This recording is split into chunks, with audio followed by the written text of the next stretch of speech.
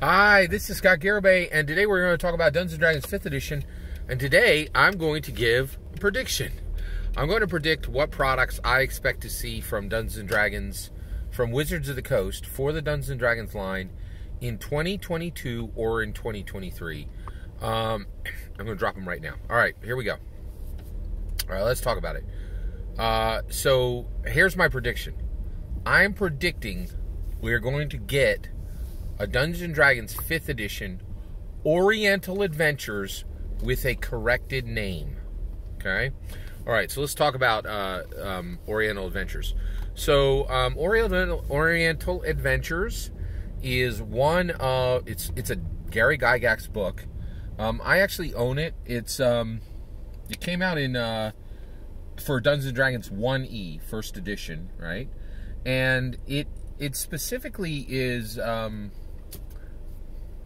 So basically, Dungeons & Dragons Oriental Adventures is specifically a very clear Gary Gygax product that came out from TSR.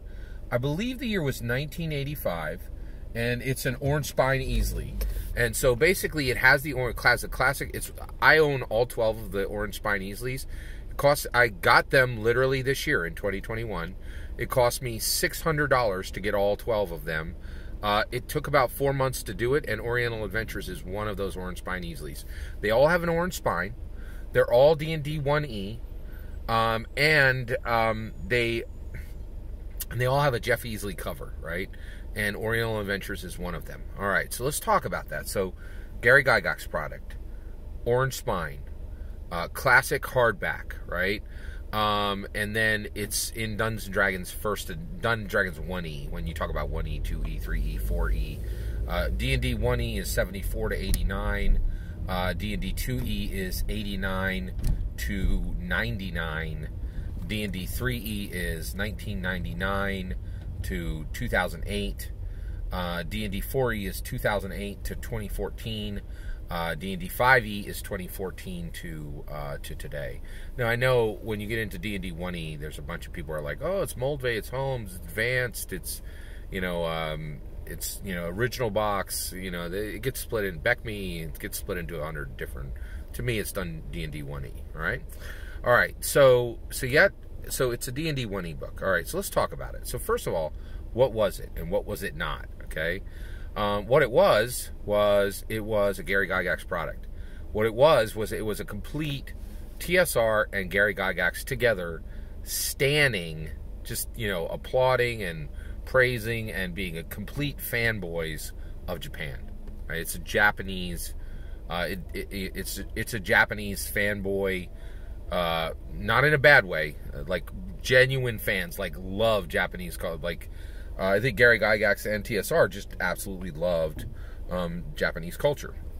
And so basically, the 1980s Oriental Adventure Orange Spine Easily book is saying, hey, Dungeons & Dragons, all the rules are the same, but you can play a samurai, and you can play a ninja, and you can play, and you're going to fight Japanese Oni, and you're going to have a super cool horse, you're going to have all the, the samurai armor, you're going to have katanas and wakazashis, and the whole nine, right? Like, it's just, hey, here's D&D with mixed with Japanese feudalism, right? Japanese feudalism, right? Tokugawa era, all of it, right? Now, what it also was a very inappropriate name. I think Oriental Adventures was inappropriate, and I think Dungeons & Dragons could have had a better name for that, right? What they should have done is what they did in 3rd edition, okay? So, when it comes to 3rd edition, there was a second go at an Oriental Adventure books, and it actually says Oriental Adventures in small type on it, in the corner, on the cover, but at the top it says Rokugan, okay? And this is a much better title, right? And I think they should have just left the Oriental Adventures off and said Rokugan, right? And so this is a fantasy world that is Japan, that allows Japanese culture to be in Dungeons & Dragons, but it's not saying, hey, this is Japan. It's saying, hey, this is Rokugan. Yay, right? And that's a pretty cool, that's a cool approach, right? But the reality is, it takes a lot of risk when you're like, hey, we're going to base this off of a particular time and people, and we're going to fantasize. You know, we're putting a fantasy label on it, right? And I don't think the execution on the first one was perfect. I think they should have been. It should have been named. Just like Rokugan, should have had a fantasy name for a specific realm, and then they could never even mention Japan. They could just be like, you know, they could put samurai in the game and just make it look like feudal Japan, but say this is a fantasy version, and also put in some distinctors that made it really unique and of its own, right? So basically, I think here's what's going to happen now. So right now, I want you to be aware of a 2021 trend. So basically, we just got Strixhaven. Strixhaven is the third time that Wizards of the Coast on 5th edition has gone to a Magic the Gathering Magic the Gathering setting.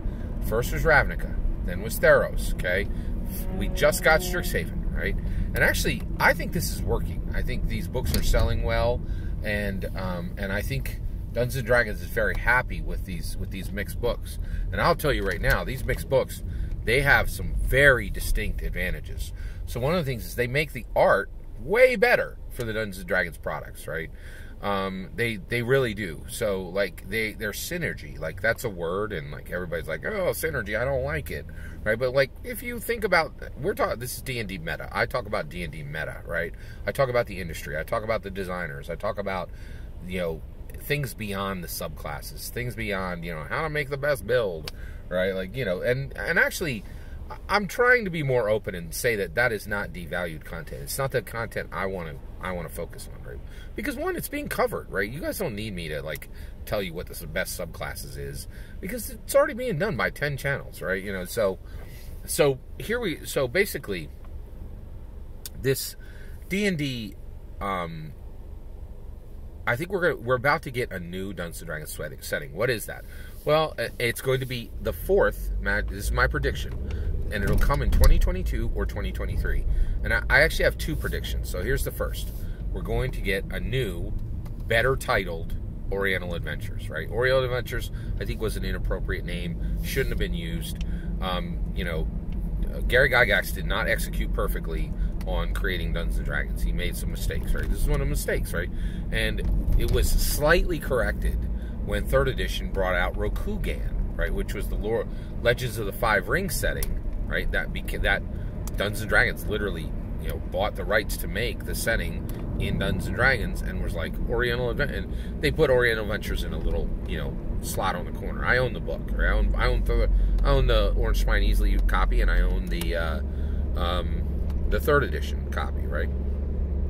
So here's, I have to say this though, I've never run either one, right? And one of the reasons why is I'm not completely sure how to address, you know, cultural appropriation, which I think there's a little bit of in those books.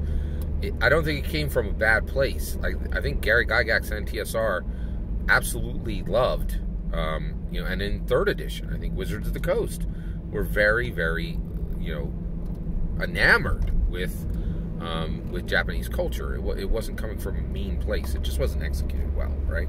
So but I'll tell you right now, I think there's a lot of people who really want to see an Oriental Adventures type setting return, right? And I think we're going to get it. Here's my prediction, right? So in 2004, Magic the Gathering created 3 sets, right? Started in 2004, extended into 2005. They created Champions of Kamigawa. They created Betrayers of Kamigawa, and they created Saviors of Kamigawa. 3 different sets, okay? And these were a Japanese-themed Magic the Gathering set, okay? There were rat ninjas in it. There were samurais all over it. There were monks in it, like, you know. And by the way, monk is a major, you know, it's a major theme. And samurai, that class literally exists in Dungeons & Dragons 5th edition. I think it came in the Volo's guide, right? And so it's there, right? Samurai maybe in Xanathar's. You know what? I'm sorry, it's in Xanathar's. So Samurai, to my knowledge, is in Xanathar. And so you can play a samurai in Dungeons & Dragons 5th edition right now, right? But that's not a full Japanese-themed setting, right? So I think what's going to happen is we're going to get Kamigawa, right? Now, just so you're aware, I just told you about the 2004 and 2005 sets. What's happening right now in Magic the Gathering? Well, they're advertising, and you can watch a really cool trailer for Kamigawa Neon Destiny, and this is really, really unique, right? So, so Magic the Gathering is a fantasy setting, right? But the Kamigawa setting, the Kamigawa Neon Dynasty setting, is a cyberpunk Japanese Tokyo setting, right? Very cool, very unique, very different, right?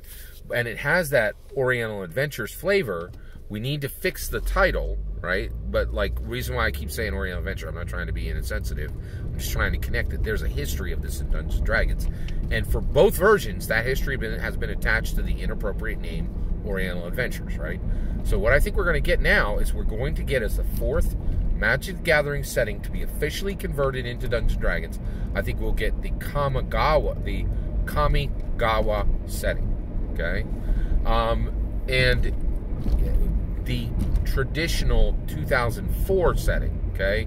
The Champions of Kamigawa, Betrayers of Kamigawa, Saviors of Kamigawa, and the old Japanese feudalism, like the Tokugawa era of like the 14th and 15th century, okay? Not the, I don't think we're going to get the Kamigawa Neon Destinies as a setting. I think what we're going to get is we're going to get Kamigawa as a new setting. I don't think Oriental Adventures will be anywhere near it, right? Like the title will be gone, and it'll just say Kamigawa. Now, why would they do this? Well, first of all, there is a strong history of Japanese theme books in Dungeons & Dragons. It was right there in 1E. It's right there in 3E, right? And these are well-beloved books. Because, I mean, how many people really like Dungeons & Dragons who aren't like, samurais are super dope, right? They are. They're like, you know, super cool armor, super cool horses, super cool sword, wakazashis and katanas. Everybody, like, the Venn diagram over who loves Dungeons & Dragons and who loves feudal Japanese history is like, you know, it's almost a complete overlap. Right? Come on, like, who doesn't love samurais, right? Like, they're one of the coolest. They're like a knight, but with a cooler history, right? So I think there's a definite market for this, right? And there's a tradition for it. And one of the things I think is really happening right now is Dungeons & Dragons, is Wizards of the Coast are like, we really need to embrace our history. No two ways about it. We cannot walk away from our history. And here's a good and perfect example, okay? They just announced a new collector's box set for Ghostbusters, right? What's in it? Ghostbusters 1, Ghostbusters 2, and Ghostbusters Afterlife, right? They tried to do a reboot and forget the history of Ghostbusters in 2016. Hard reject from fans and, you know, from fans, right? So Dungeons & Dragons is like, we got to keep this in favor. We got to make recognizable characters. We got no time to be farting around and like turning the whole world upside down, right? And so that's I think one of the reasons why you will see a Kamigawa setting. So I think Kamigawa is coming to Dungeons & Dragons. One more prediction. Magic the Gathering is pushing Kamigawa into the future, right? Even though Magic the Gathering is a fantasy setting. Second prediction. Within 2021, 22, or 2023, I think we will see again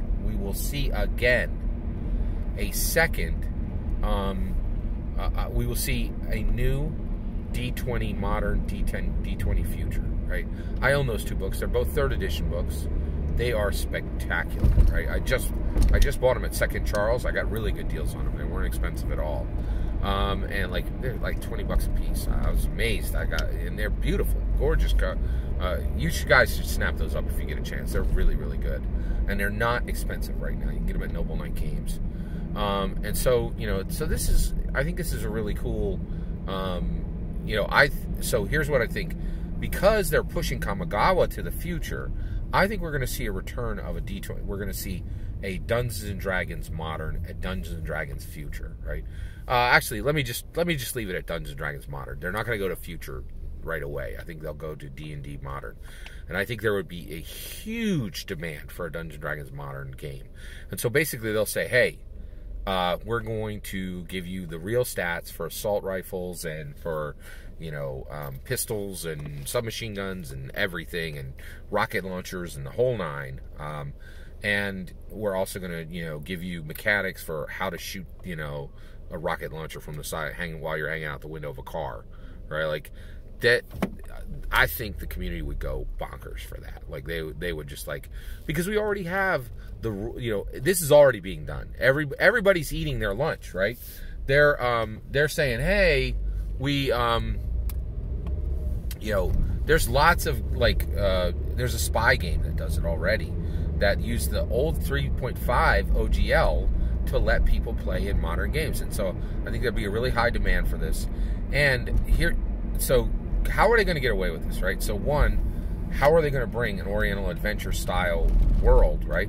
Well, first of all, when they bring Kamigawa, who can complain, right? And you know, because Kamigawa has been an MTG setting since 2004, for like 17 years, right? So Kamigawa has been a Japanese themed feudal setting for 17 years, and there really has not been any complaint, right? So the lessons that need to be learned to make it, hey, Japanese themed but not, you know, offensive, they've already been worked out in MTG. So I think that's how they're, and I think there's going to be, and I really think there'll be a strong demand for D&D Modern.